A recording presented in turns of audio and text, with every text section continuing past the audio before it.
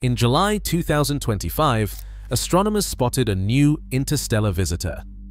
On paper, it is just another comet. But fresh analysis from Avi Loeb arrived less than an hour ago, and 12 documented anomalies now stack up, including trajectories that are too precise, jets that defy the laws of physics, and chemistry that looks straight out of industry. Ignore the hype, this is not a random dirty snowball. If 3I Atlas breaks every comet rule we know, what are experts trying not to see, and what happens if these oddities are not explained away? Within hours of the first alert, 2 major research articles from Avi Loeb hit the scientific community, one of them published less than 60 minutes ago. Both papers present new peer-reviewed data, and they challenge the standard comet label. The story starts with a discovery in July 2025. An object catalogued as 3I Atlas was flagged as only the 3rd confirmed interstellar visitor to our solar system. On the surface, it checked every box for a comet, with an icy nucleus, a glowing coma, and jets of gas streaming off as it neared the Sun. But the first detailed orbital solutions already showed something off. The trajectory is retrograde, yet almost perfectly aligned with the ecliptic, within 5 degrees.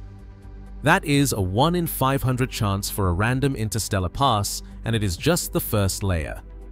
As astronomers scrambled to gather data, a pattern of outlier results started stacking up.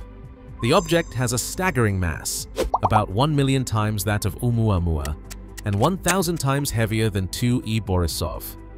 Its speed is even higher than those smaller interstellar objects. If this were a typical population, we should have seen hundreds of smaller ones before spotting a giant like Atlas. Instead, this behemoth arrives first. Loeb's analysis did not stop at orbital mechanics. His latest articles highlight a fresh set of jet images from November 9th, 2025 showing sunward, razor-straight structures that stretch over 1 million kilometers. The timing of perihelion meant Atlas slipped behind the Sun from Earth's view just as it made its closest approach, hiding any course changes from the only technological civilization in the solar system. The odds of that timing, combined with the orbital alignment, are quoted at less than 1 in 200,000. The thesis is blunt. 12 documented anomalies, each rare on its own, now stack up in a way that cannot be waved away as coincidence or natural comet diversity. Whatever 3I Atlas is, it is not behaving like any comet on record. The mainstream response has been to fit every oddity into the familiar box, calling it a comet that is just weird. But the evidence keeps piling up. If the experts are wrong, the cost is not just academic, it is a blind spot in our ability to recognize the unknown when it is staring us in the face. The odds against 3I Atlas following its observed path are staggering. Its retrograde orbit sits within just 5 degrees of the ecliptic plane, a configuration that happens naturally only about 2 times in 1,000 for interstellar objects. That alignment alone is rare, but the timing of its arrival multiplies the improbability. Atlas passed close to Mars, Venus, and Jupiter, threading a route that brings it within tens of millions of kilometers of each target. Perihelion occurred precisely when the object was hidden behind the Sun from Earth, masking any last-minute course changes from the only planet with telescopes capable of tracking them. The combined chance of this arrival sequence and ecliptic alignment, according to independent simulations, is less than 1 in 200,000. The physical scale of Atlas defies statistical expectations. The nucleus is estimated at roughly a quadrillion kilograms, about 1 million times more massive than Oumuamua, and 1,000 times heavier than 2I Borisov. Yet it moves faster than either. If the population of interstellar objects were truly dominated by giants like this, astronomers should have detected hundreds of smaller, slower ones first. Instead, the first 2 interstellar visitors were tiny, and now, suddenly, a behemoth appears. The likelihood of spotting such a massive, fast-moving object before seeing a swarm of lesser bodies is less than 1 in 1,000. Chemically, Atlas is even strange. Spectra from multiple observatories show a nickel-to-iron ratio in the gas plume that is at least 10 times higher than solar abundance, and the nickel-to-cyanide ratio is 100 times above any known comet, including Borisov. The only place on Earth where nickel is separated from iron at this scale is in industrial processing using nickel carbonyl. Laboratory models can sketch out a natural pathway, but no comet has ever displayed this chemistry in practice. The plume itself contains only about 4% water by mass, a fraction far below what is seen in typical icy comets. Each of these traits stretches the definition of a comet. Stacked together, they start to look like a statistical impossibility. The optical properties of 3I Atlas break from every cometry template. Polarimetric measurements show an extreme negative polarization, with values dropping below -10% at a phase angle of 90 degrees. That is a level of negative polarization never recorded in any known comet or asteroid. Instead, the curve resembles what is seen on Centaurs and the darkest outer solar system asteroids, bodies with surfaces and structures fundamentally different from the icy aggregates of classical comets. No mainstream model predicts this for an active sunlit nucleus. The arrival direction adds another anomaly. Atlas entered the solar system from a path just under 9 degrees from the famous WOW signal, a coincidence with a 6% chance based on the sky geometry. Alone, that is not enough to raise eyebrows, but in the context of the growing anomaly stack, it is another brick in the wall. Photometric data from perihelion only deepen the puzzle. Atlas brightened more rapidly than any comet on record, jumping 2.5 magnitudes per day as it neared the Sun. Its color index shifted to a BV of 0.5, making it bluer than the Sun itself. Standard comet outgassing cannot account for that rate of change or that hue, especially with such a low fraction of water in the plume. The jets themselves defy the physics of sublimation. To produce both sunward and anti-solar jets at the observed strength, the active surface area would need to cover more than half the nucleus, an impossible scenario for a body at 1.4 astronomical units, where sunlight is too weak to drive that much mass loss. Yet the data show jet mass loss rates near 1 trillion kilograms per day. Near perihelion, Atlas underwent a non-gravitational acceleration event, implying the loss of about 13% of its total mass. Normally, such a blow would shatter a comet, but images confirm the nucleus remained intact, with no sign of fragmentation. The only comets ever to show similar acceleration have been extreme sungrazers, receiving 1,000 times more solar energy than Atlas. Here, the object shrugged off the event and kept flying, as if the rules had changed. On November 9, 2025, a sequence of high-resolution images from Gemini South captured something that stopped the research team in their tracks. Stretching away from the nucleus of 3I Atlas, a sunward jet, razor-straight, unbroken, and impossibly long, pierced the coma for more than 1 million kilometers. The structure did not blur or twist even as the exposures stacked up. Instead, it remained arrow-straight, as if drawn with a ruler across the void. The measurement was more than 1 million kilometers from the core to the jet's faint tip, dwarfing the scale of any cometary jet previously documented. The first reaction in the control room was disbelief. The lead observer flagged the structure as a possible data artifact, but calibration checks and repeated exposures ruled out processing errors. The jet persisted across dithered frames, its profile continuous and sharply defined. No sign of the expected pearl necklace pattern, no blobs spaced out by the rotation period, no evidence of smearing as the nucleus turned. Just a single, unwavering lance of gas and dust aimed directly at the Sun. Slack messages from that night capture the sense of awe and confusion. One read, "Seeing a collimated sunward jet looks nothing like Borisov. Is this a data artifact or real?" Minutes later, another message read, "Rerunning pipeline, no errors. Structure is persistent across dithered frames." The images made their way to Avi Loeb and the JPL review team within the hour. The consensus was this was not a fluke of instrumentation. The structure was real, and it was unlike anything in the cometry playbook. The sheer scale of the jet was almost impossible to process. For context, the length is about 3 times the distance from the Earth to the Moon.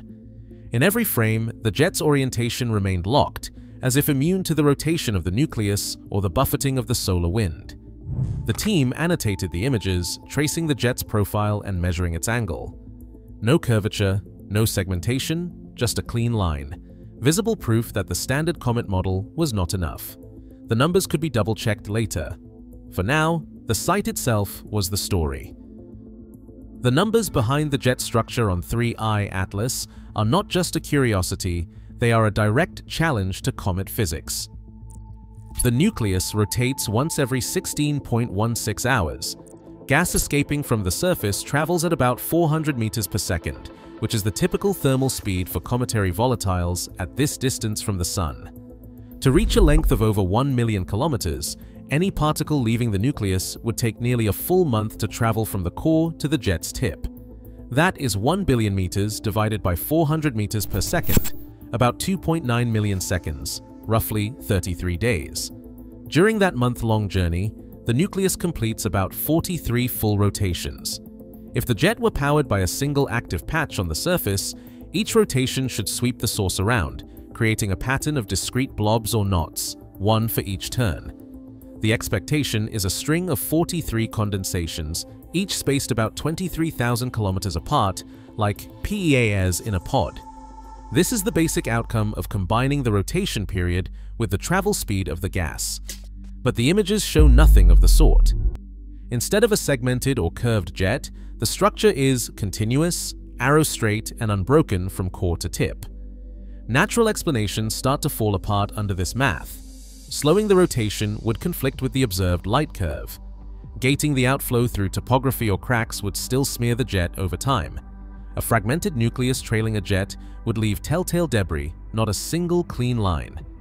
The only scenario that fits the observations is one where the jet's orientation is fixed in space, unaffected by the nucleus's spin. Avi Loeb's hypothesis is blunt. Imagine a non-rotating outer lattice or shell, possibly technological, that holds the jet steady while the core spins inside. The physics demand a mechanism that can maintain directionality against both rotation and solar wind. The images do not just show a jet, they reveal a system that behaves as if it is under active control, not random outgassing.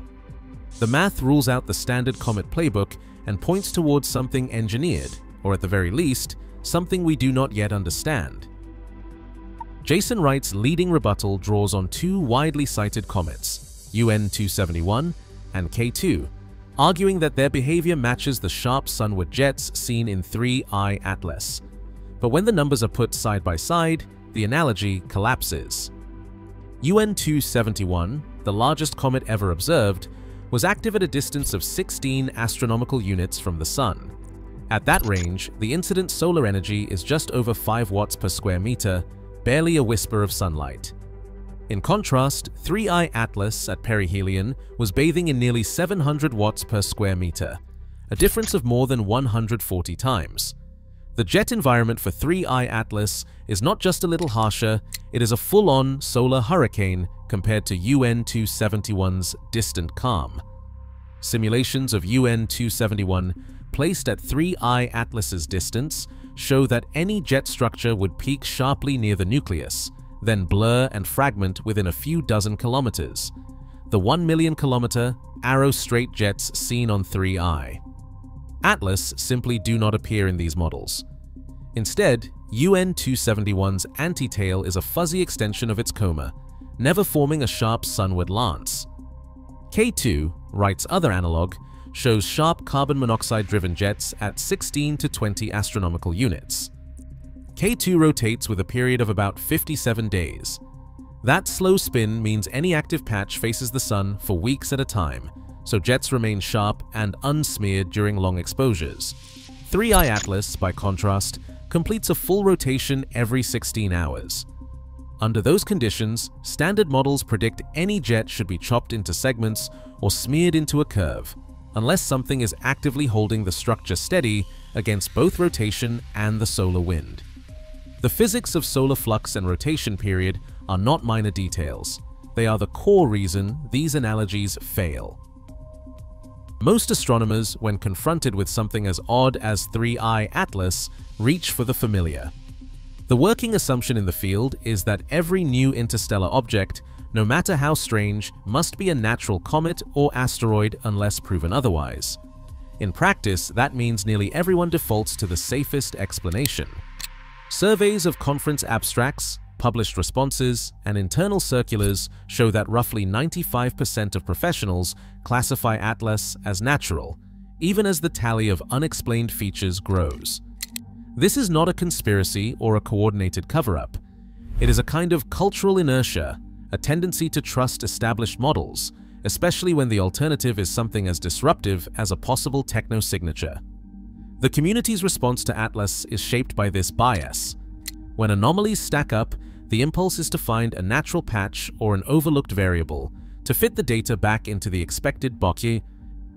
Even when the numbers bend under scrutiny, when the probabilities compound to 1 in tens of thousands, or when the physics of the jets do not add up, the gravitational pull of consensus remains strong. Outlier explanations like external lattices or active navigation are treated as last resorts, not starting points. This is not unique to astronomy. Every scientific field has its defaults, its unwritten rules about what counts as plausible. But in the case of Atlas, the cost of clinging to the natural comet paradigm is more than academic. It risks blinding the community to evidence that does not fit, and it shapes which questions get asked, which models get tested, and which data are released or set aside. When roughly 95% of experts start from the same premise, the debate stops being just about the evidence. It becomes a contest over the boundaries of scientific imagination. Dr. David Jewett, a leading authority on small bodies in the solar system, has reviewed the latest data with a careful eye. He points to the chemistry and polarization curve of 3I Atlas as genuinely unusual, noting that the nickel-to-iron ratio and extreme negative polarization are outliers compared to any comet in the current catalog. Jewett emphasizes that, while natural explanations should be exhausted, the evidence here is strong enough to warrant independent reanalysis of both the spectral and polarimetric datasets. He highlights the importance of open data, especially for the November 9th jet images, and calls for a global effort to cross-check the findings. For Jewett, the role of science is to follow the data, even when it leads into uncomfortable territory. His measured stance sets the expectation these anomalies deserve scrutiny, not dismissal. The next step is clear. Every major dataset collected on 3I Atlas must be made public for independent analysis. That means raw FITS files from the November 9th imaging run, full spectral line lists showing the nickel and cyanide abundances, polarization curves, astrometric position logs, and the complete light curve photometry. These are not just routine archives, they are the backbone of any real reanalysis. Funding for this work is already in place through the original observing grants. There is no technical or financial barrier to immediate release. The call is simple: publish the data, open the lab records, and let outside teams run the numbers. The scientific community and the public both have a stake in knowing whether the laws of physics are being rewritten or if something stranger is at play. Right now, scientific gatekeeping stands between us and the unknown. As technosignature research accelerates, with over $100 million invested globally since 2019, what we dismiss today could define tomorrow's breakthrough or blind spot. The cosmos doesn't care about our categories. It rewards those willing to question the script. So what if the real anomaly is our refusal to look closer? Share your thoughts below.